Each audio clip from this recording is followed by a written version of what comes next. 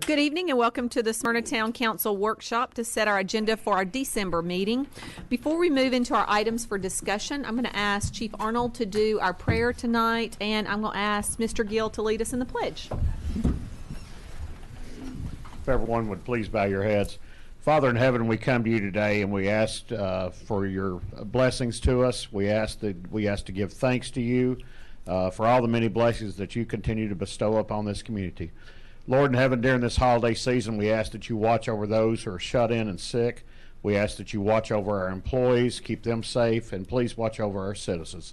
And we ask all these things in Jesus' name. Amen. Amen. I pledge allegiance to the flag of the United States of America and to the republic for which it stands, one nation, under God, indivisible, with liberty and justice for all. Thanks, Chief. Mr. Gill. Okay, we will move into our items on the agenda tonight. Our first one is a consideration of a resolution relative to a plan of services for property located on tax map 51, parcel 33.01. Kevin?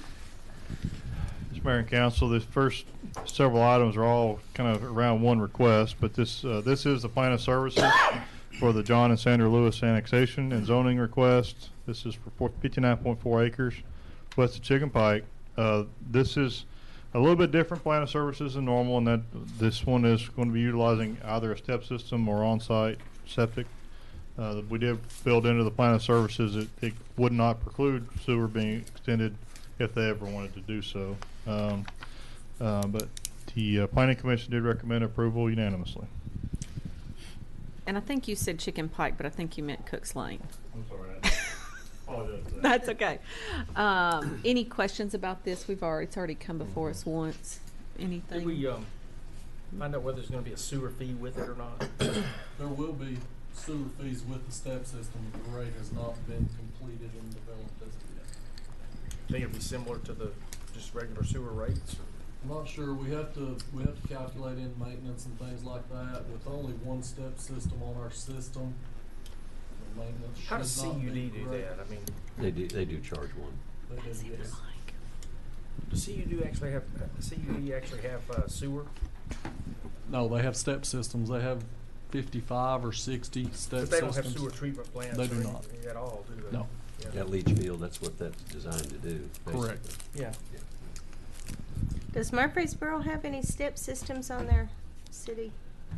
If I'm not mistaken, they have one, or they're fixing to allow one. Most of it is standard sewer like we have, but they were working with the state and with CUD at the same time we met with them on this project here. Other questions for Mike or Kevin? Then we'll move on to item 2, which is consideration of an ordinance relative to the annexation of property located on tax map 51, parcel 33.01, containing approximately 59.4 acres. It's requested by John Lewis. The zoning would be PRD. The property is located west of Cook's Lane, and it would be a second reading. Anything else to add, Kevin? I don't have anything else other than this is for the actual development plan itself with the 15 lots and everything that goes along with that. Nothing else to add. Anything else for Kevin on this? We'll move on to item 3, which is consideration of a resolution and memorandum of ordinance 17-50 relative to the annexation and PRD zoning of property located on tax map 51, parcel 33.01, and this is just a housekeeping item if we annex the property. Anything else, Kevin? Nothing else. Moving on to item 4, which is consideration of an ordinance relative to the rezoning of property located on tax map 51, parcel 1.02, containing approximately 35.08 acres. It's requested by John Lewis to go from R1 to PRD. The property is located on Cook's Lane. This is a second reading. Yes, this is the portion of this development that was already within the city, so we have to look at it as a separate ordinance. Again, this is a rezoning from R1 to the PRD with the 15 lots and the private road and all those things that go along with that. Again, Planning Commission did recommend approval. Anything else for Kevin? Moving on to item 5, consideration of a resolution relative to a plan of services for property located on tax map 51, part of parcel 9.00 and parcel 9.01. Yeah, this is a plan of services for some land about 33.2 acres south of Lee Road that go along with and it's also the future annexation and zoning request as well. This is a standard document. We would be providing all services here except for water. Questions for Kevin on this? Okay. Item 6 is consideration of an ordinance relative to the annexation of properties located on tax map 51, part of parcels 9.00 containing approximately 7.9 acres and parcel 9.01 containing approximately 25.3 acres. It's requested by RHB LLC. The zoning would be PRD. The properties are located south of Lee Road, and this is a second reading. This is the annexation and zoning request that's tied to the zoning request. That's the next item on the agenda. This is just with the annexation that they would be a part of the overall PRD with the 432 lot single family residential subdivision, 2,300 square foot minimum on the houses and everything else that goes along with that PRD request. Questions for Kevin? Okay, then we will move on to item 7, which is a consideration of a resolution and memorandum of ordinance number 17-52 relative to the annexation and PRD zoning of property located on tax map 51, part of parcel 9.01 and part of parcel 9.00 and parcel 9.01. And again, this is just a housekeeping item that we're required to do. Correct. Okay, item 8 is consideration of an ordinance relative to the rezoning of properties located on tax map 51, part of parcel 9.00 and parcel 28.00 containing approximately 180.7 acres. It's requested by RHB LLC to amend the existing approved PRD. The properties are located on Rocky Fork Road, and this is a second reading. Yes, this is an amendment to the PRD. That, again, this is the part of the land that is already within the city, and so we had to look at it as a separate ordinance. This would amend the PRD. It's a 355 lot PRD currently approved, and this would amend it to the 432 lots, change the mix a little bit as far as lot size, and we're adding the additional 33 acres that was not a part of the original development. Everything else that was a part of the original PRD approval would remain. So. And Planning Commission did recommend approval. Okay, questions for Kevin on this? Okay, we will put that on the agenda and move on to item 9, which is consideration of a resolution relative to a plan of services for property located on tax map 54, parcels 50.00 and 50.01. Kevin?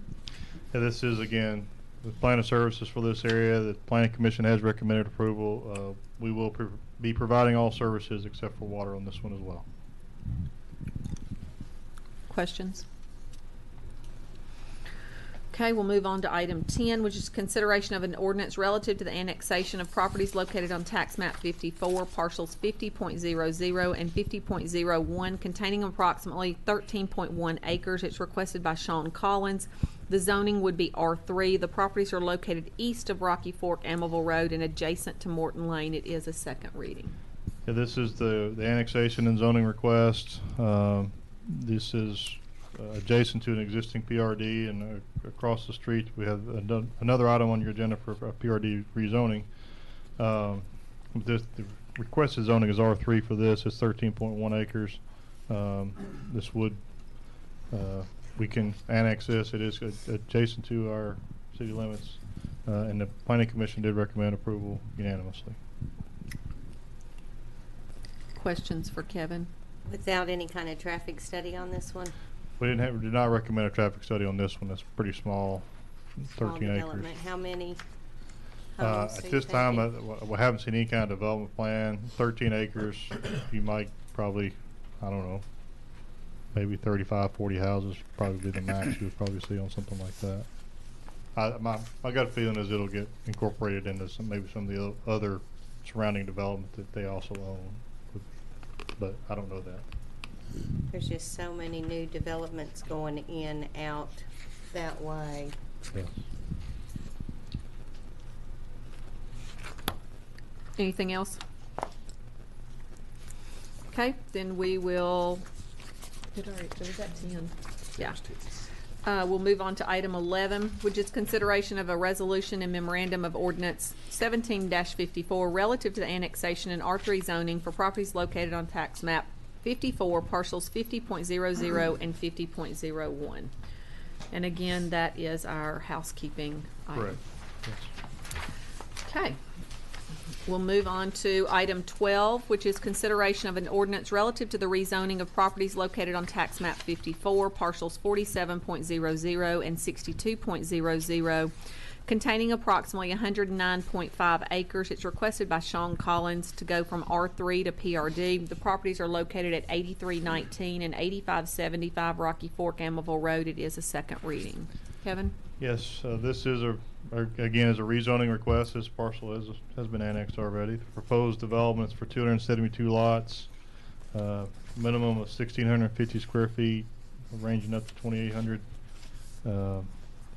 It's kind of similar in size and style of homes as what's approved in Amberton and Cedar Hills. I did receive a correspondence from the developer late yesterday afternoon. They, based on the discussion at the council meeting, they have or will be resubmitting a little bit of an amended plan that actually lowers the number of lots a little bit, going to a 7-foot side setback versus 5, and adding some common parking areas for some and that sort of thing. So they were here at the meeting and heard the discussion, and so I've told them to get that to me in the next week so that can be in your packet for the 14th meeting. I really appreciate them hearing what some of our concerns were. So, but I hope that won't keep us from Yes, continuing to look at that, forward. and we will come back with some recommendations Okay, for you on great. Well, I appreciate that on their part. Any other questions? And I guess this is the one that I was really thinking of. They With the have traffic both study. this one and the one prior to, Correct. with Same approved owner, with no yes. traffic study Yeah. out in the same area. And we could still look at asking for that, as they move forward. I don't know exactly what their timeline is. I don't get the impression this is something they're going to start tomorrow, or want to start tomorrow. They still have they're working with Cedar Hills folks and getting the water lines upgraded and that sort of thing, because that needs to be done to serve this development as well. So, I think that we probably have a little bit of time. We could still ask for it. Is this not the one that required the upgrade to the sewer before it could be go over? I don't think it requires, there's a water line. It was the same upgrade that Cedar Hills is going to require. We'll take care of the issue for this as well. It's CUD. The water line, not the sewer line. It's a CUD, Yeah. water line, yes.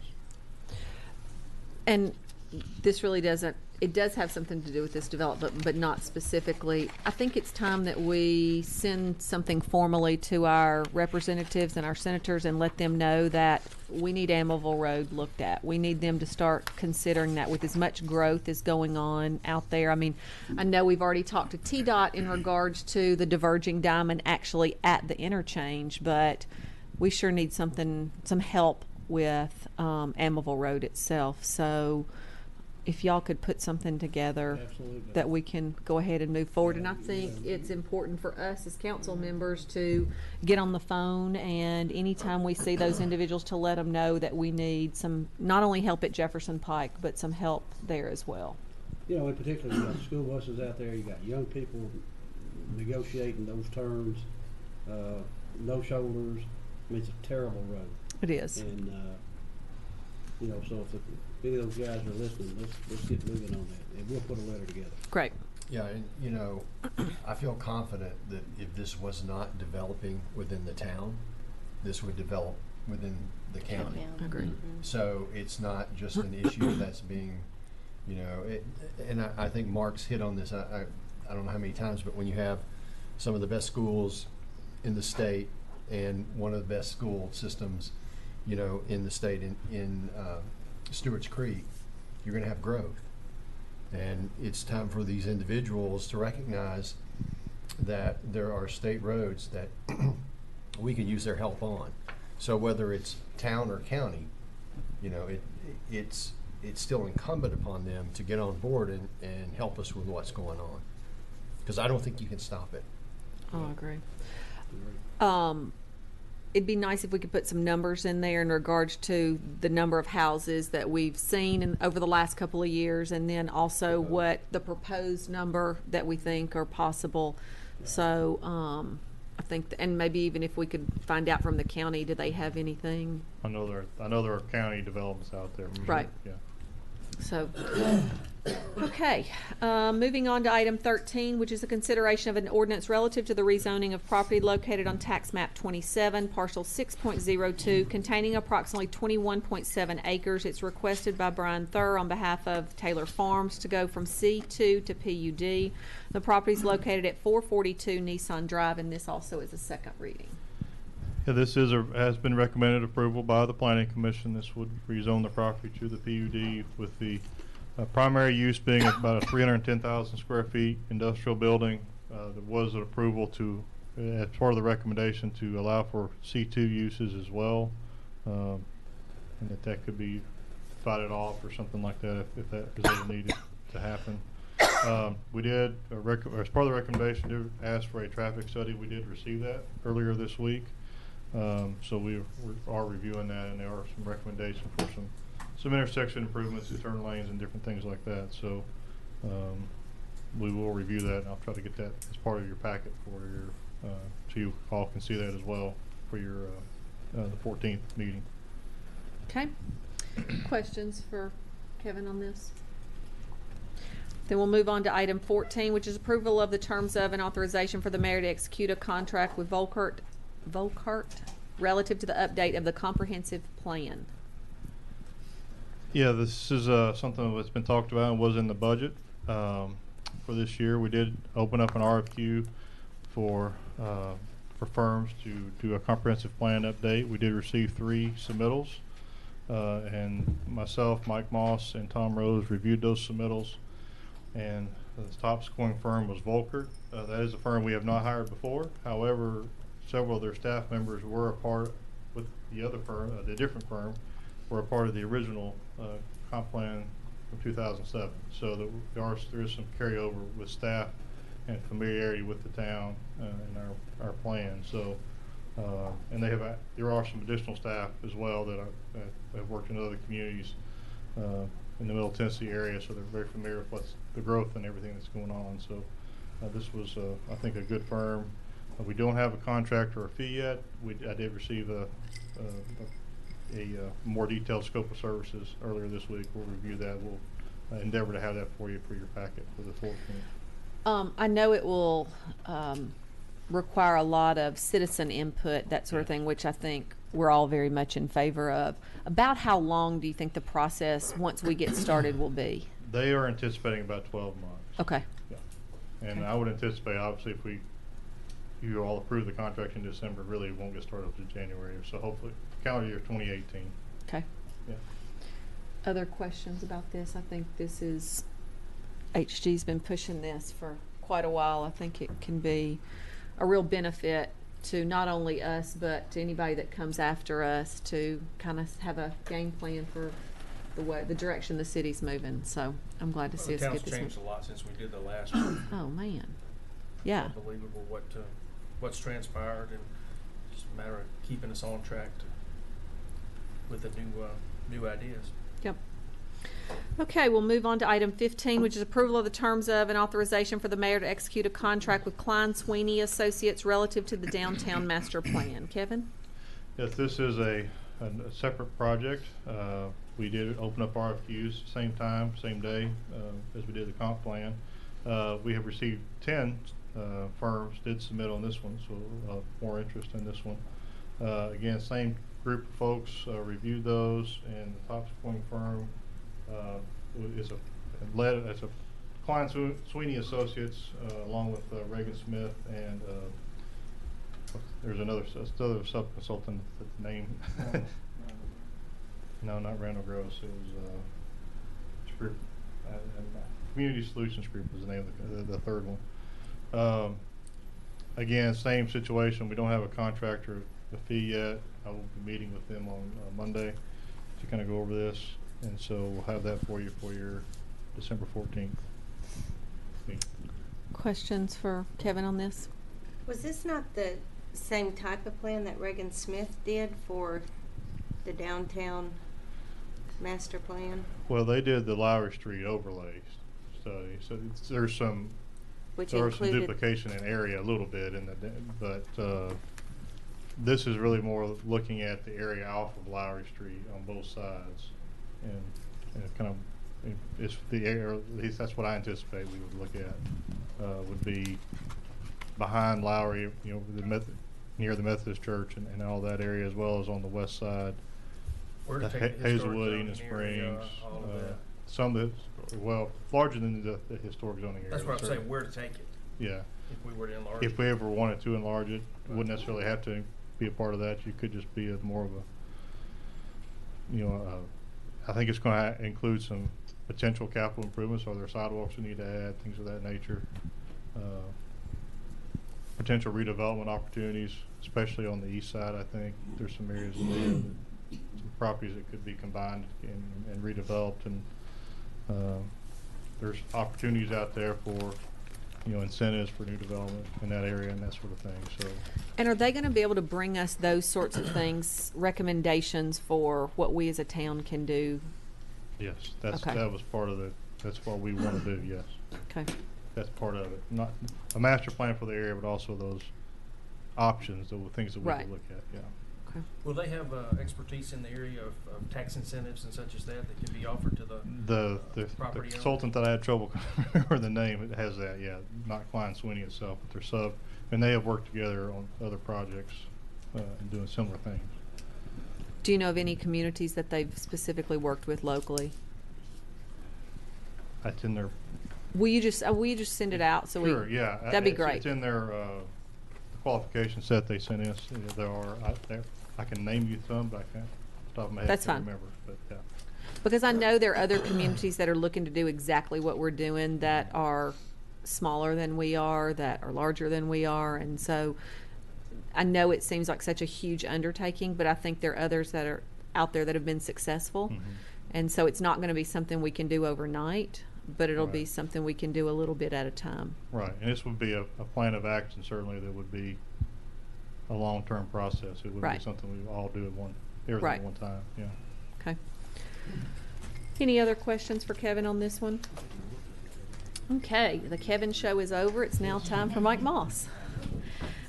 Item 16 is approval of the terms of and authorization for the mayor to execute a contract with Life Point Church relative to the Smyrna Parks and Recreation practice field area. Mike? Yeah, thank you, Mayor, Council. This is an annual agreement we have with Life Point Church to use just a practice area in the bottom. We typically use that mostly in the spring when we have mostly a lot of baseball teams needing practice areas. So we mow and maintain it, and obviously they own it. We don't pay a fee except for the maintenance that we use to take care of it.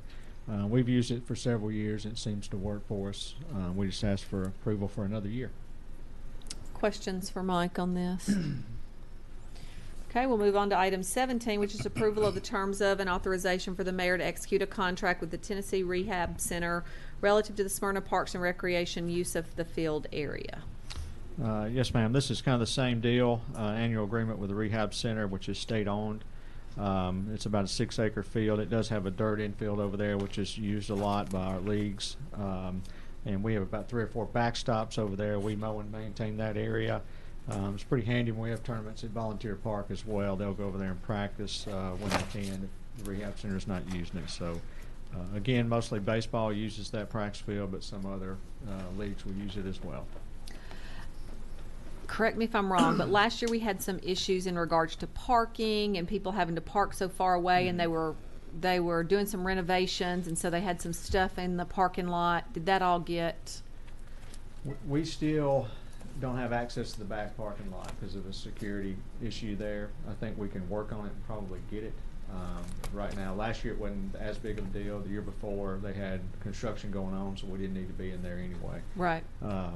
But it was better last year, but we still could use, we're going to continue to stay there. I think we'll have more parking closer. Well, I mean, mamas with other kids and strollers and trying to be there to watch their kids practice and all that. I know hauling all of that stuff that far away sometimes is difficult for them. And we can holler at them again and work that out before spring, or hopefully can. Great. Any other questions for Mike on that? You deal with Tom Fusco on there. That name doesn't sound familiar. No, the last time I know. Isn't he facilities? Is Yes. he the facilities guy? Yeah. Okay, moving on to item 18 is approval of the terms of and authorization for the mayor to execute a contract with the Science Center relative to the Turtle Travels exhibit in the Smyrna Outdoor Adventure Center. Mike. Yes, ma'am. This is the same group that we've got the current rental with down at the Outdoor Center. This one's called Turtle Travels, and it's like a life-size board game for the little ones, and there's several exhibits that come in there with that, and it'll just take up the exhibit area that we're using right now, and it'll leave the lecture hall where we can use that for other things. And you can see the exhibit area is 1,200 to 1,800 square feet. We'll run this exhibit January to May of 2018. And it costs $10,000 plus shipping, and that the regular price, they're giving us a break because we're already using them, and it's available. It's $13,500, so we're getting a little bit of break there. It looks like a pretty simple one to switch out, which is important for us. Great. Questions for Mike on this? We were down Tuesday night and got to see the bloodsucker exhibit. It was actually pretty cool. So. Register was right at home. Careful there. Santa's listening, HT. We will move on to item 19. Consideration of a resolution authorizing the mayor to sign and forward the resolution to the State of Tennessee Department of Transportation relative to the I-24 Smart Corridor project. Tom? Thank you, Mayor, Council. Mr. Gill, the mayor, Kevin Rigsby, and I have been attending the I-24 Smart Corridor meetings. What they're wanting us to do, those are led by TDOT and a couple of their consultants. There's other government agencies involved. There's FHWA, City of Murfreesboro, Laverne, Rutherford County, Metro Nashville, Tennessee Highway Patrol, RTA, MTA, as well as Town of Smyrna. And what they're wanting to do is all these different groups to sign a resolution saying that we will work together on this project. It doesn't require any funding from the municipalities. It is funded through TDOT, but it's just a resolution saying we do plan on working together with everyone in coordination on the Smart Corridor project. Questions for Tom on this? Can you spell out what the Smart Corridor project actually is? Right now, what they're looking, what they've been evaluating, what they've completed is called an existing conditions and needs assessment, trying to determine what are the causes of the slowdowns and the major spikes in travel time coming from Rutherford County into downtown Nashville. They've identified a lot of those problems there. During some of the best conditions, it can take 35 minutes to get into Nashville. In some of those bad spike conditions, it can take up to 85 minutes to get into Nashville or out of Nashville, depending on what had occurred. What they're looking to do with this project is to bring those spikes down and make it more of an anticipated amount of time to get in and out. If it's more of a consistent 45 to 50 minute travel time is what their ultimate goal of the Smart Corridor project. And getting people off 24 if there's an accident over onto Murfreesboro Road and vice versa, and ways of doing that. One of the things, Mr. Gill and I were in a meeting with some other Rutherford County officials and some from RTA and GNRC. One of the things that they asked us that we may want to bring up at the next meeting is nothing is discussed in here about bus on shoulder, any of that stuff, and so does that need to be included in this as well? In the resolution? No, not in the resolution. Just I'm talking about in the discussion, and that was just their question. What else? It was the bus on shoulder. It was the. Well, I mean they got dreaming pretty heavily talking about light rail and the billions of dollars it would cost. Bus on shoulders. We even got in a little bit about staggering work schedules in Nashville. You know, one thing surmise from the meeting is that if you think it's bad now, just wait 10 years or 15 or 20 Right. years. There's got to be some kind of solution that's discovered, and there'll be costs associated with it. But those were a few of the things. So they were just wanting to see if it could be discussed at the meetings as being added into being looked at. Yeah, they've discussed bus on shoulder a few times at the meeting, and that is an option. They're trying to work out the logistics as far as will the shoulder allow a bus to consistently run on it without degrading it, and how it's actually. And then gonna also work. where the overpasses come, Right. you know, having to get Pinch around. points. Yeah. So, okay. Well, So- I just told him I would bring that up. This resolution, though, this just basically commits us to participating in the project planning concept. Even though it says funding plan, there is no cap or no plan funding yet at this point, right? It's just funding for the planning. Right. Gotcha. Okay, we'll move on to item 20, which is approval of the terms of and authorization for the mayor to execute a contract with Gresham Smith and Partners relative to additional services for ITS phases 1 and 2. Tom? Yes, we recently got approval for right-of-way acquisition on phase 1 and 2. And now we're getting ready to go into construction phase. They have reviewed the construction plans. What Gresham needs to do at this point is to put together the bid book, bid advertisement, and that's what these costs are associated with, so we can submit those to TDOT for review and approval, so we can go into construction phase after that. Question for Tom. One of the things at the meeting that we were at that the gentleman told us to make sure is in our boxes and stuff for that we're planning for the future, remember? Yes. Are we gonna do Yes. that? Those are, we're putting some of the largest boxes that we can put in there. They're gonna put extra slots for Perfect. cameras. I think Was that that they what, have he was more- talking about something, Yeah, there was the- something else that he was talking about that, I don't know if we'd thought about before, I can't remember. I can't remember. Okay. I just think I'll it may look be worth into it. following up just to make sure we're getting everything we need. We're assuming the actual numbers will be in the packet before. Yes, and it's going to be around $8,000 to $9,000, but I'm still trying to get that number from Gresham. Okay. Moving on to item 21 is approval of the terms of and authorization for the mayor to execute documents with the excess carriers relative to the town's self-insured program. Hi, Ms. Kay, how are you? Good, thanks. Good. Mayor, Council, this is the annual premium for the reinsurance. The 2% increase was mainly due to the town's exposure increase, and this is a positive recommendation for the town. Okay. Questions? Okay. Great. We'll move on to item 22, which is approval of the terms of and authorization for the mayor to execute a renewal contract with Cigna for third-party administrator, provider network, and reinsurance stop-loss for the town's health insurance plan. Sure thing. Mayor, Council, Cigna has been our provider for the town's health plan, which includes dental vision as well as our stop-loss coverage for several years. We did rebid it last year, and they did give us a 3-year quote, and so this is our renewal for this year. One of the things that they do rebid each year, or they do quote each year, is the stop-loss coverage, and we are getting a flat renewal on that as well, so there'll be no increases to our health plan from Cigna's standpoint for 2018. Questions? Jeff? Okay, we'll move on to item 23, which is consideration of an ordinance amending Municipal Code Title III Municipal Court, Chapter 1, Town Court Administration, Section 3-101, Establishment of Full-Time Town Court, Section 3-102, Maintenance of Dockets, Section 3-108, Imposition of Fines, Penalties, and Cost, and Section 3-110, Disposition and Report of Fines, Penalties, and Costs. This is a first reading. Yes, Mayor and Council, as we've discussed many times, that we're headed towards recodification, trying to clean up our municipal code, and doing those things that we can proactively outside of American Legal before they issue our new document to pass.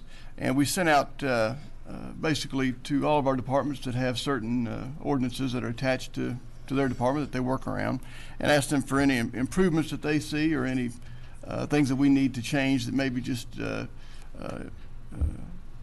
isn't the way that it works, basically, the way that it has been. This would not substantially change anything that's occurring in the courts.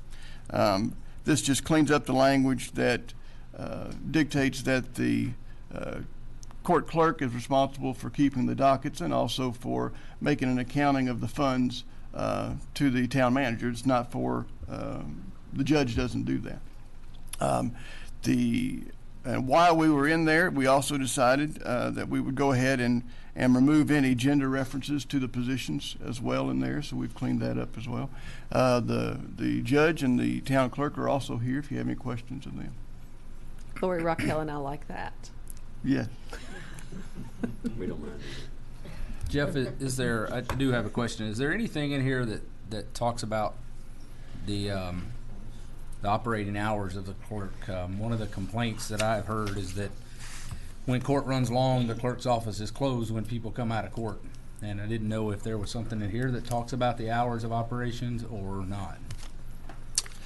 I'd have to go back and reread it to make sure for that, and I can get you an answer for Well, that. My question is, if I don't there's believe not, that it does. Should there be something that says, as long as court's in session, the clerk's office should be open? Sure. The office, and we'll talk with them. Mr. Gill can talk with them. I know that if court is going on, as far as that I know, there's going to be a clerk there that's keeping the docket. Now, I don't know if that office for all of those employees, for overtime purposes enough. I don't know if the entire office, they could probably answer that for you better than. Yeah, what I've specifically heard is when folks are coming out to make payments, if it's after 4:30 or 5 or whatever the time is, then the window is often closed and people have to actually come back, which could generate. I think I can, if you don't, I don't mean to interrupt, but Jeff Craig is doing a little research on that for me. We do run a 4-day work that week down there, and you know, some work Monday, Thursdays, some work Tuesday, Friday. And they have been shutting down at 4:30, and they apparently reconcile the books and prepare the cash for deposit. But I'm looking at the possibility of staggering the schedule so that, and I need to find out from the judge specifically what days they have court, and Jeff's working on that, what time the last case will be heard, and we're looking at possibly accommodating people to the point you're talking about. Okay, yeah, well, obviously what I'm concerned about is, one, if people have to pay a fine, I don't want them to have to possibly take another day off from work or come back at a different time. And in addition, if they have the money to pay it as they leave the courtroom, it's likely less fees we may have to chase down later, right? Which cost us money. May stop at Walmart instead of paying the court fee, and we'll be out of luck. Is that the only department that works a 4-day work week? I believe so, yes. I'm just curious, when you're doing research, can you find out why? I think that's the case, isn't it, Jeff? As far as I know, that's the only department that is. Which I don't have an issue with. But I think if we're doing that, I mean, I think we have the potential or the opportunity to as I said, accommodate people past 4:30. But anyway, we're looking into that, and I'll get back with you on it. Yeah. Thank you. Okay, we will move on to item 24, which is consideration of an ordinance amending Municipal Code Title 16, Streets and Sidewalks, etc., Chapter 1, Miscellaneous, Section 16-110, Parades, etc., Regulated. First reading. Jeff? Yes, Mayor and Council, and to give a lot of credit to Nathan Nichols that worked pretty hard on this. We all know that the situation that occurred in Rutherford County this year of having larger gatherings and things like that coming to, not so much to our city, but within our county. And we want to be prepared for those types of things as things change. And with social media, it's a lot easier to get large groups together and also to organize. So we want to be able to have a good and fair response to those types of things. This sets forth for two different things, encompassing mainly gatherings and parades. So it's set out to deal with both of those, because our code right now is pretty much non-existent as it applies to parades, and really nothing with at all with gatherings. So this would lays out a process that individuals that or groups that would like to have these public gatherings. It gives a little bit of framework to how that would transpire, especially for the police department to give the chiefs some notice and some input into the ability to allow folks to express themselves, but also by keeping them safe as well as the rest of the citizens safe. The only thing that we will need to decide, and I'll try to come back to you with a recommendation. Obviously, this will take two readings, but we will need to come up with a fee for the permit. So fee for the gathering, a fee for the parade. Obviously, there's also a clause in both that allows, if there's some reason that someone would be unable to pay, that the town manager could make that decision if there was a reason that they couldn't. Main thing is we cannot make a fee overburdening where it would quell someone's speech, so we don't want to do that. But it also will be taking up more time of our Ms. Diane's office and our clerks, so that we want to at least have be compensated for administrative fee for that. Will you be able to make some recommendations of that based on what other communities are doing? Yes, and I will do that at our council meeting. Do you know if those other communities, do the fees usually include things like recurring costs for additional police officers? I mean, I know that with what happened in Murfreesboro, there was several articles in the paper about the cost. Sure. And I mean, our city alone had a pretty significant cost just to provide police. And I know you can't say, you're going to have to pay $100,000 for this permit, but is there some sort of, do they normally try to recoup some of that cost, or is it just an administrative fee?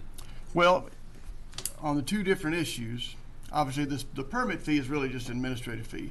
However, built into this ordinance is where the chief of police advises them, you've got to have this amount of security, these types of issues, that it's going to be at the sole cost of the requestor. Now, obviously, there's some issues, just as you mentioned, Councilman, as you're well aware, some issues we just have to bear the burden as the local government to keep folks safe. But it does have what is allowed, at least. We put, to the fullest extent that we're allowed, we put in there for those types of things to be paid for out of the request order. Thanks. And I noticed that these are at parks and other town-owned facilities and gatherings. So are you, I don't see a definition, just for lack of, I mean, is it birthday parties, political functions? What is included in the gathering? Well, it does state that it's not dealing with private or, let's go back and see the words. E actually says public gathering means any gathering, meeting, or rally held primarily for the purposes of expressing freedom and amendment freedom. So it's people getting together for the express purpose of free speech. Like if it's a private birthday party, those types of things, that's not going to fall into the same benefit. It's going to be for asserting the First Amendment rights or speeches, or we even have built into this when there's the breaking news types of events that you can't plan for as well, but we still have a little bit of a framework that gives the police chief some ability to control at least where these may take place, so that everybody is safe. Because under the laws, we can regulate time, place, and manner. We just cannot cut it out. So, and obviously that's monitored quite heavily. We don't want to quell anybody's speech. So all of this is for ones that pre-plan, do all that. What happens with the group that comes in and they're going to protest without doing all this? Well, if they, what's then our what then recourse do we have? Obviously, it's going to be fact dependent. But if you're talking about large crowds and stuff of that nature, you can have unlawful assembly. Obviously, they're not allowed, even through this, without prior approval, to block streets, those types of things, to keep folks from doing what they normally would do, like our parks that say that they have tournaments going on. Not being able to disturb that, not being able to disturb the traffic of the fire department or the ambulance service or those types of things. So the chief, which there's always a fine line, but there's, there are laws on the books that deal with disorderly conduct and disturbing the peace and those types of things that you kind of have to deal with on a case-by-case basis. Okay. Other questions for Jeff on this? Okay, we'll move on to item 25, which is appointment of one member to the Board of Zoning Appeals to serve an unexpired term ending in 2020.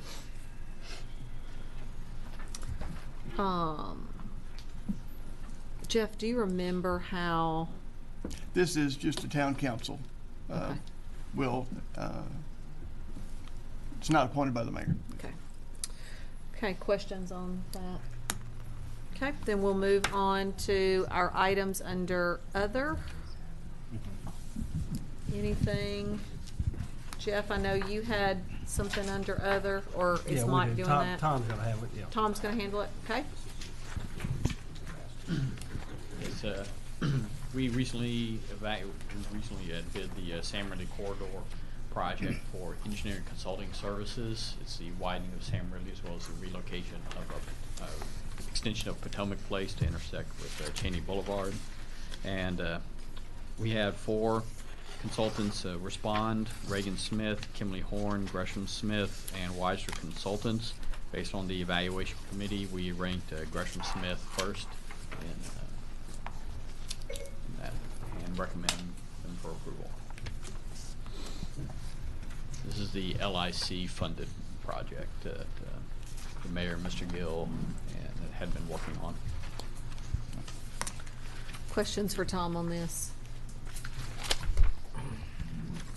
Okay, then we will put that on the agenda, and then Jeff, I think you have the other item under other. Yes, Mayor, and I'll probably ask Director Strange to also step in. This is, as I explained to you in your email, interlocal sewer agreement with the city of Laverne for sewer service in a certain basin on Blair Road that just not as conducive for them to serve, and they've asked the town to serve the entire basin of this new development. It was just on Wednesday that I was able to speak with Evan Cope, who represents the city of Laverne. So they've just received it themselves, so they've not been able to have a chance to comment back yet.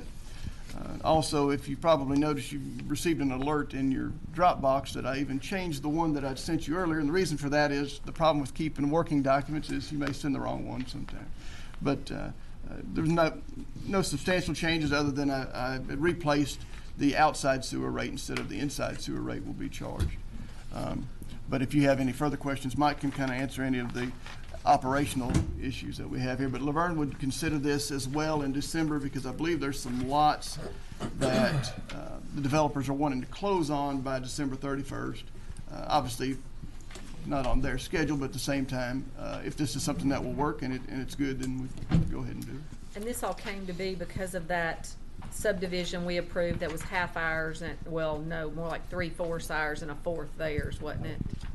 Opposite, a fourth and 3/4. Okay. Yeah, we had about 15 lots or so. The rest of it was theirs, and we had talked about who was going to serve it.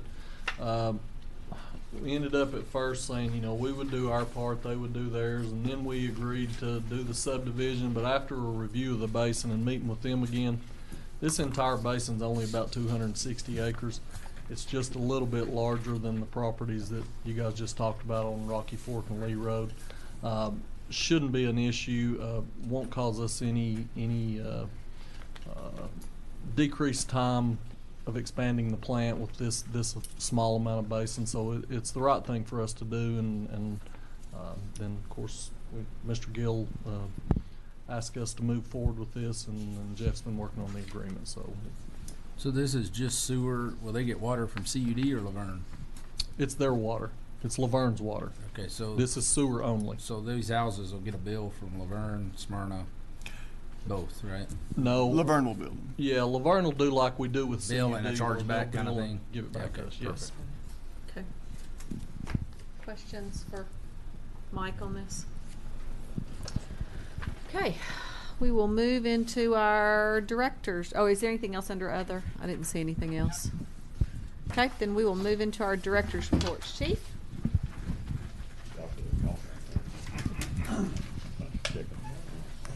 Yes, ma'am. We have started taking our applications for our Citizens Police Academy. And so people can actually go on our website and they can register for it. And it's, in my opinion, of course I'm a little biased, but in my opinion it's a very excellent program. An opportunity for our citizens to learn more about their police department. And last year we actually opened it up to 16 years of age and older, and had some great success with that, allowing some of our high school kids to come in and learn about their police department. So if you're interested, it starts in February. It lasts 12 weeks, and it's on Thursday nights, and it's an excellent opportunity, like I said, to get to know what your police department does and why they do certain things.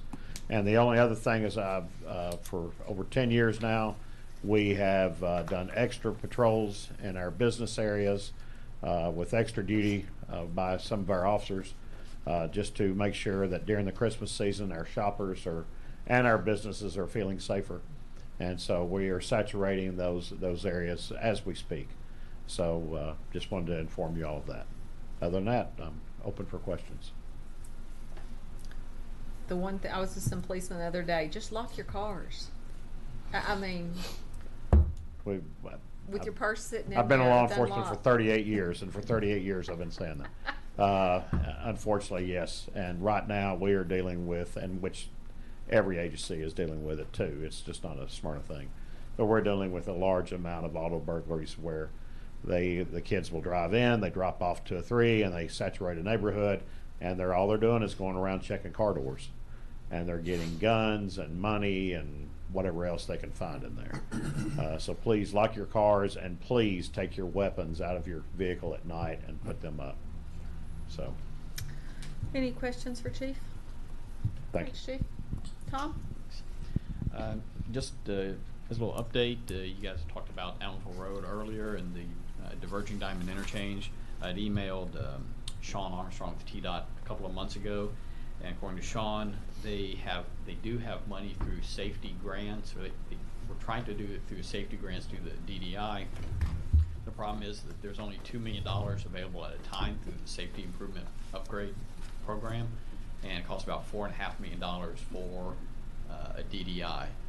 They're looking to get additional funds from FHWA for that, but it's a very slow process with the Safety Upgrade Program. There's a longer list of projects in the mix. So now they're looking at possibly getting grant money through the Improve Act to do the DDI at Amville. Do we need to send Paul a letter reminding him of what he told us in the meeting? As long as it doesn't offend him. Right, but I mean, Yeah. because I mean, his specific response in the meeting was that they would cover that. Yeah, that was his response. Right. I think it, actually, Tom and I will be down there Monday at 2:30. With a little luck, maybe he'll pop his head in and we'll Remind him. initiate that discussion. Otherwise, we can shoot him an email or a letter. I just wonder if Sean remembers that. I can't remember if Sean was in that meeting. I can't remember. Somebody was, but I can't remember who, but that was his exact words, so. Okay. I guess the Enon Springs West Extension project, we still have 6 tracks. There's 3 different property owners of those tracks that we're working on. One of them, legal department has been turned over to Jeff Peach. They've been trying to get a counter offer from them, and another one is trying to go through the courts to get ownership of the property because the owner had died intestate, and once they actually, which I believe by mid-December, that should be complete. They'll have someone who can sign to actually sell us the property. And then the last 4 tracks are the Talfaro tracks closer to Old Nashville Highway. We've been in negotiation with them on some of the things that they're asking for as far as improvements to the road to be able to access each side, property on each side of the road. Stonecrest Sam Ridley, we're December 13th. The MPO is going to meet again to approve some additional funds for that project, and we'll be able to go out. Once that tip page gets adjusted, they'll go to FHWA, and hopefully within a few months after that, we'll get notice to proceed to construction phase. We'll be able to bid the project and get it going here soon. Questions for Tom? I think I noticed on the Enon Springs project that one of those properties, the one you had said they're trying to get a counteroffer, they haven't responded at all or in a while, correct? Correct. It's been a while. I think Jeff Peach's office is going to be dealing with that, the Mount View Baptist Church. Yes, and while you're on that, I just want to comment briefly. We've been very fortunate throughout all of these land acquisitions. We've not had to file condemnations due to someone not agreeing with our price. What holds us up, which we did finish Jefferson, but what holds us up on the other two that we're speaking of, is either one, we run into these MERS mortgages, which is basically a ghost mortgage where you can't get it at the title office, so then you got to track down who the mortgage company is. And currently one is Ditech. You cannot get further than the first line person, so you can't even get what you need. So we're probably going to have to file condemnation in one of those. And then separately, we're trying to work with the attorney with the church. They've not said they're opposed to our number, but they're wanting to have their own appraisal. And they said that they've had trouble trying to get an appraiser for the next 2 to 3 months. It's only 0.7 acres or less, maybe 0.3 acres. Anyway, they're going to spend more on an appraiser than they will of what we'll pay probably, but we cannot force their hand. That they said that they would agree to us getting right of entry, but we would still have to file for condemnation with that. But that's what we're That dealing could be with. their church board trying to satisfy the church members, Sure. make sure they do their due diligence. Yeah, and it's possible they just don't understand that the small portion of property that it is doesn't represent a large amount of money. Sure. And I've called and left a quite long message with the attorney to explain that to him. Of we're only dealing with this amount of. Yeah, even if we doubled our not offer, heard back. it's only a few $100s, right? Right. It's not a lot of money. And they're not resisting us having the property. It's just that they want to make sure they're getting their price, obviously. Well, there is good news, though. We started out with, what, 20, close to 30? 35. 35, we've acquired all but 6 or 7, and the Talaferros, I think we're close to closing. We've been on the phone with Steve Steele, who's representing them. We're close to wrapping that up, and that would leave us with just two, I believe. So we're almost there. So with the 12/31 deadline that we put in place, it looks like potentially just the 2 properties, maybe the condemnation properties. Okay. Other questions for Tom? Weekly Swan. Weekly Swan, there's 7 tract owners on it. There was, TDOT didn't like the language in the instrument that was signed by the owners, so we've been having to go back and get those re-signed. I was able to get 4 of the 7 re-signed so far. They don't have a whole lot of motivation to sign because they've already gotten paid. So we were trying to get them to the last 3 to sign. I've been trying to contact me by email or phone call at least once a week just to get those signed and brought back in.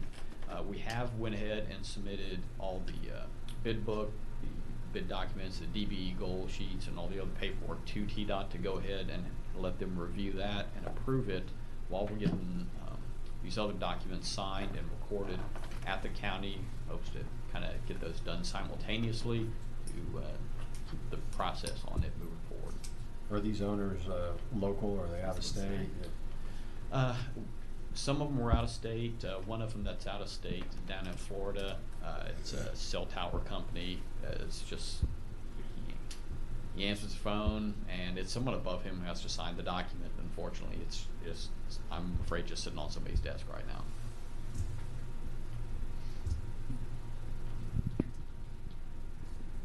Any other questions? Okay. Robert? Thank you, Mayor and Council. Information Services has been spending a good bit of time out at the event center, and I'm glad to report that we're probably a little over halfway done with that AV project.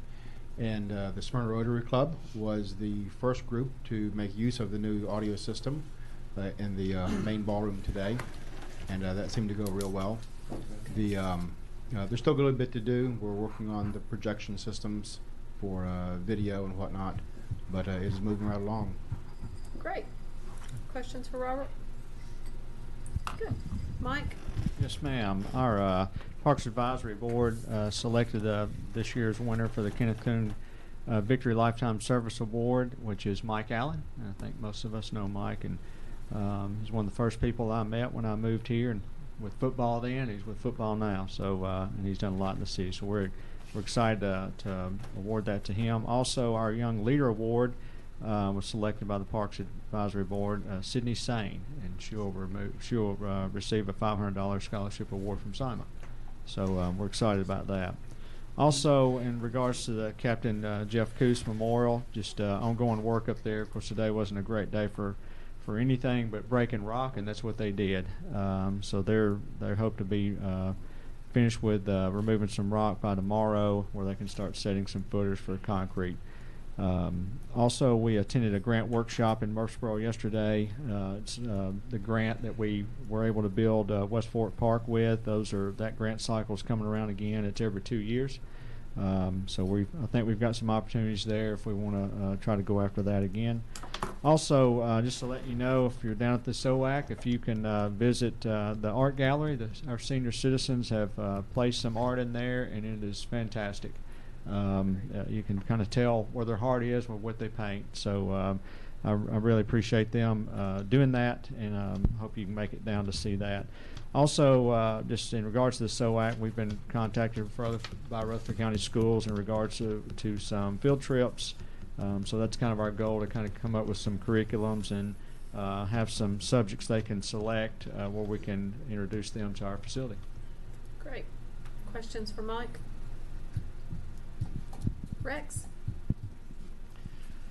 October local sales tax collected, $1,069,341. That gives us a year-to-date deficit of $196,583. The October state shared tax, $499,898. That gives us a year-to-date deficit of $9,466. Just to let you know, my wife's had me out shopping.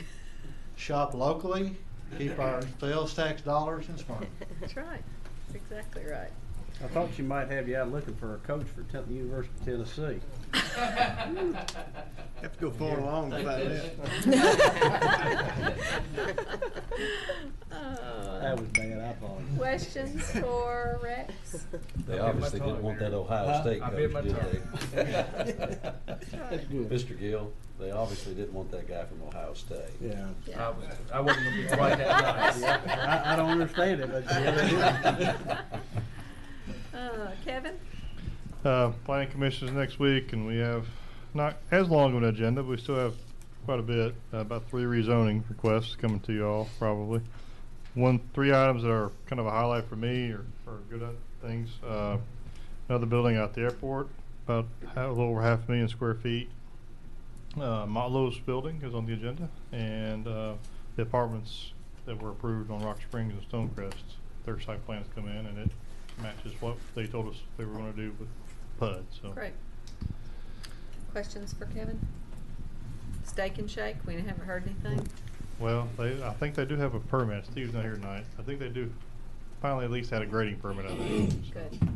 Kevin, I know we've got a lot of growth going on right now. I appreciate what you do to meet with these people, counsel with them, and prepare them for what lies ahead. I know they're keeping your office pretty busy right now. We are pretty busy. Yeah. Okay. Is Kay anything? No? This is the 10th year that we've been self-insured in terms of our insurance. And just a side note, a good note, we have had a 60% reduction in our workers' comp claims since we've been self-insured, so pretty good. That is Time as a whole. awesome. That is. yeah, and I'll just say a lot of that falls on Kay. I mean, she's on top of that. I wouldn't say hounds, but she stays on all of us. Make sure that we're providing a safe place to work and go through the training that's necessary. So I tip my hat to you, Kay. Good work. How are you? We're doing fine. A little bit of a breather after open enrollment. We did get all 381 of our folks enrolled, and so we're in the process of kind of cross-checking the data and stuff before January hits. Be sure everything is correct for everybody come January 1st. So that's kept us very busy. So that's kind of where we're at right now in the Human Resource Department. Good. Questions for Jeff? Thanks. Mr. Strange? Yes, ma'am. We are in the final design stages of the wastewater plant expansion. Should finish that up in December. We have submitted the letter to SRF. We were on the priority ranking list. This year, there's been a $3 million cap grant with $300,000 principal forgiveness. Last year, when we were approved, it was 3 million, but only 100,000 principal forgiveness. So the rest of those funds would come from low interest rate loans from SRF, and we have sent them our schedule to see if it meets their criteria of be ready, you know, when we're awarded. So we haven't heard back from them yet. Did meet with Jimmy Haley and his design team on the water model. Getting that rolling, it's going to take several months to get up and running and be able to provide the model that we need to be able to model our water system. And I'm sure you're going to speak about the Christmas parade, so I'll let you do that. And just to say, SRF has been so great to work with. That was the first meeting that Harry and I had, was about state revolving fund loans when both of us came on board. And they have just been phenomenal. Good folks. They are. They are. So we really appreciate. Another phenomenal person has been Jill. Yes. No doubt. Coordinating our parade again. I know we're all getting the emails and so forth. She is so on top of that, it appears. So I would please agree. give her our gratitude. I will. Yes. Thank you. Yes. Miss Diane? We have issued so far 25 new business licenses for this month, and we're currently working with our codes department to develop a program so that we can catch contractors who do not have a business license, to make sure they don't fall through the crack, or we're having to go hunt them down after the fact. Right. I know our stuff's not due till the end of February, but have we been having any concerns or complaints in regards to, or just questions more in regards to the taxes? Well, we've had some phone calls, and people just, I guess, just didn't realize to look on there, but most of the calls have been very encouraging. Good. They like this process. Good. Of the one-stop shopping. So, and I think we've gotten one payment from the trustee. Good. So far, so. Great. Questions for Miss Diane? Mr. Gill?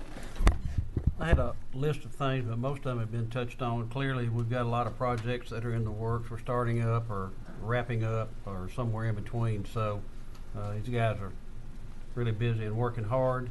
We're working on employee evaluations now. That'll influence a lot of things in the spring. Jeff's done a good job on that, as has Rebecca, in writing the program. Bill Culverson is still out. I want to wish him the best. Good guy. We miss him. Also, I was going to mention Jill Strange. We appreciate Jill very much.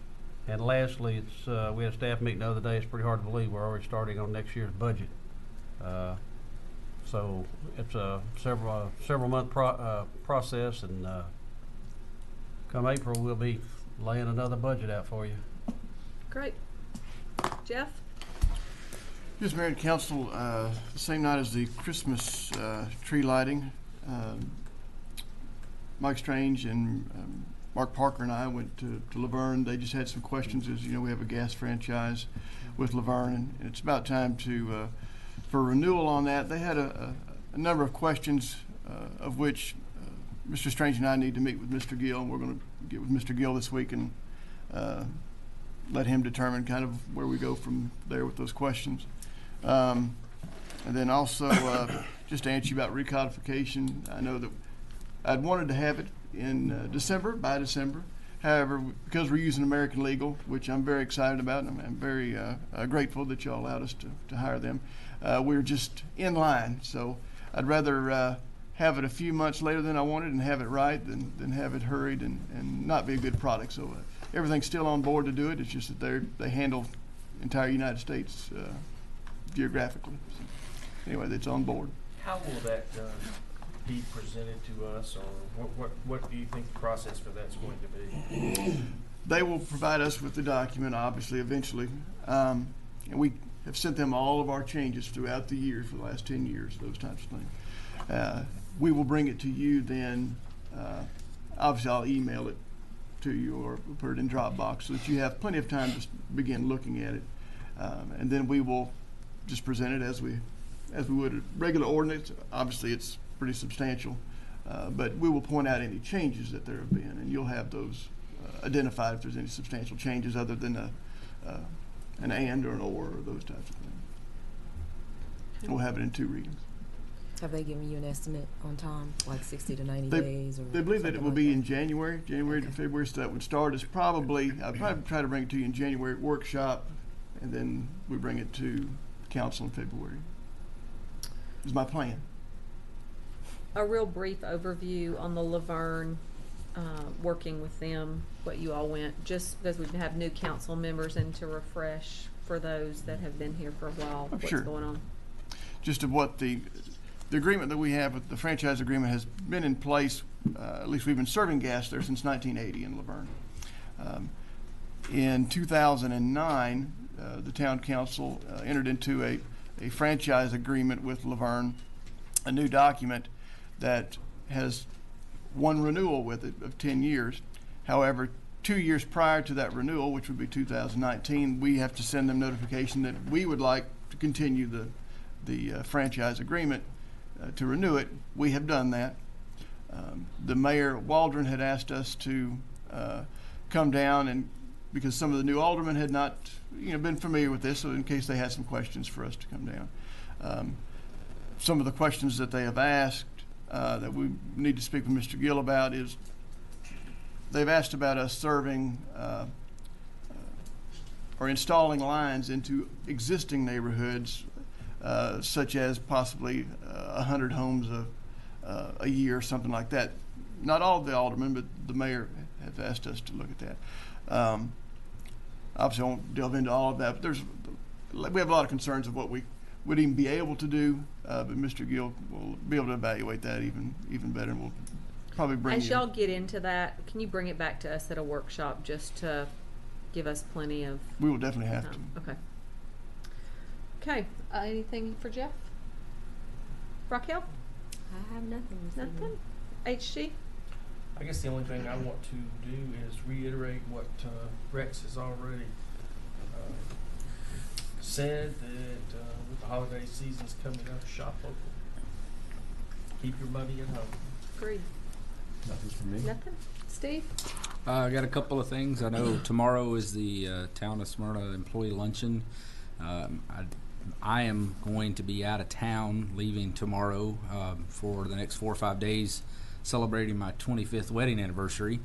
So if you directors would pass on to the employees that I apologize, I'm not going to be present, but I definitely appreciate all the work that they've done over this last year, and hope they enjoy their holidays that are coming up with their families. So sorry I'm not going to be able to make that. We didn't realize I was going to be elected when we planned this trip. So also, because of that, I also missed the Christmas parade. My wife wasn't as upset as I will be. I actually enjoyed that last year. My wife did not.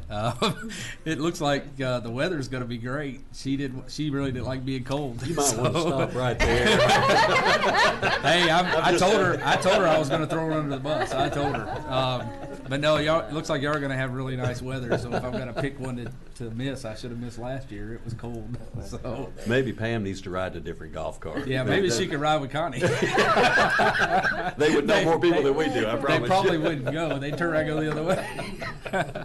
But no, just I won't be there, and just wanted to make sure that y'all represent us well. I'm sure you will. Throw some Tootsie Rolls for me.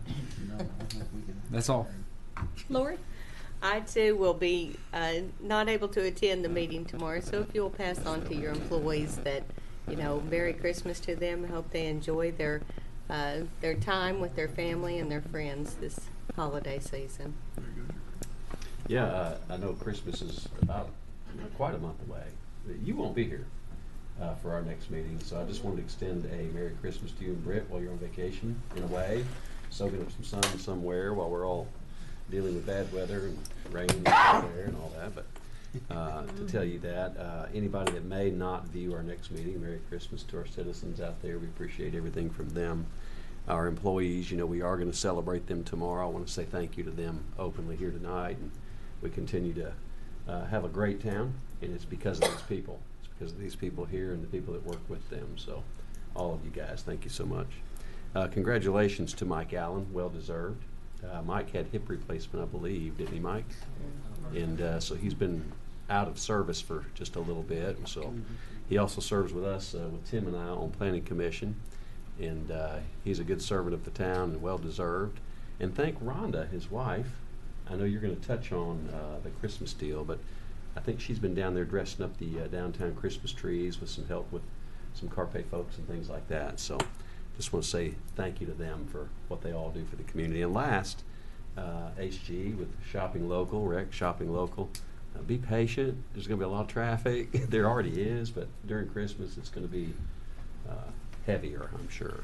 So just have a lot of patience.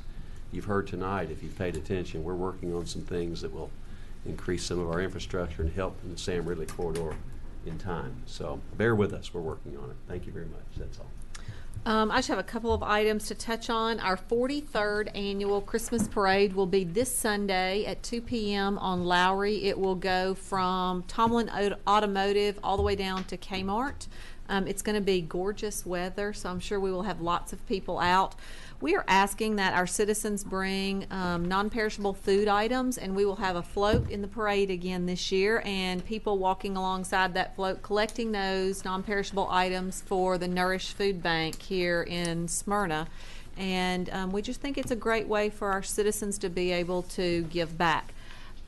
We've asked our employees to do the same thing. Council, tomorrow, if you are coming to the Christmas luncheon, if you'll bring canned goods or non-perishable items there, Tiffany's going to pick those up for us. Mayor, I had a question about that. It came up at my office meeting because we are doing some things with Nourish Food Bank as well. It was said there, and you can probably expand on this, that it doesn't have to be a canned good. Personal hygiene items and things like that are also very welcomed, and that's generally what they're shorter of. Right. So yeah, that is. Is that right, Lori? That's right. Okay. Even birthday, we've expanded into, having birthday supplies Good, there. okay. But in addition to the canned good, I mean, we gave out a lot of, the stovetop stuffing type, instant mashed potatoes, so more than just the canned goods too. And I would say on their website, there's probably a list of items that, and maybe we can talk to John about getting that on ours too, some of the items that they might be able to bring. A Front Street Christmas, this is Saturday, December the 9th from 5 to 8. They'll have pictures with Santa and his elves. The Santa photos will be $5 per sitting, and there'll be s'mores at no charge, Mr. Gill. We'll have carriage rides for $5 a person. Children 4 and under are free, and we'll have hot chocolate, hot cider, and treats. And the Christmas market will be open from 2 to 8. There'll be direct sales market at Assembly Hall and artisan vendors in the Carpe Artista building at 101 Front Street. A commemorative 2017 Christmas ornament featuring the Sam Davis home will be on sale inside both markets for $12. So we hope to see you out at Front Street on December the 9th. Christmas market from 2 to 8 and the event from 5 to 8. Update on the Coos Memorial. Mike talked a little bit about it. We're still raising money. They're coming along. I love that we're able to see it where it's actually going to be now, and we're all going to be able to see it from the ground up, and they are working hard to get it in on time. I talked about the food for tomorrow. I also want to pass along condolences to Melissa Dees, who's with the Parks and Rec Department. She lost her son this week, and so just want to tell her we're thinking about her and her family. Anything else? I do want to wish a very Merry Christmas to everyone. I won't be here next week and our next meeting, and I hope you all have a wonderful holiday, and just remember the reason for the season. Anything else? Then we are adjourned.